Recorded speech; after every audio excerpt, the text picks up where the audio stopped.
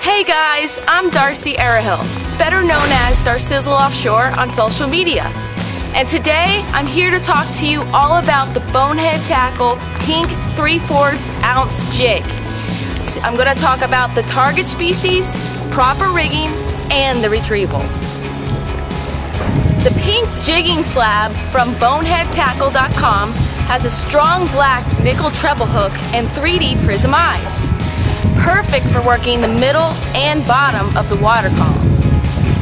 This pink jigging slab will catch most inshore saltwater species: snook, jacks, ladyfish, and this lure would be great to use in those deeper holes and channels.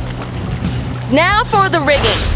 The setup that I'm using today, starting with my reel, I'm using an Accurate SR6 spinning reel, and I use it for inshore fishing. My rod that I'm using is a 7'2" Tsunami Airwave Coastal Series rod, which is also a really light rod and a lot of fun to catch fish on. Attached to my pink jig, I have 30-pound fluorocarbon, and you can use 20 up to 40-pound fluorocarbon depending on the water clarity and what you're fishing for.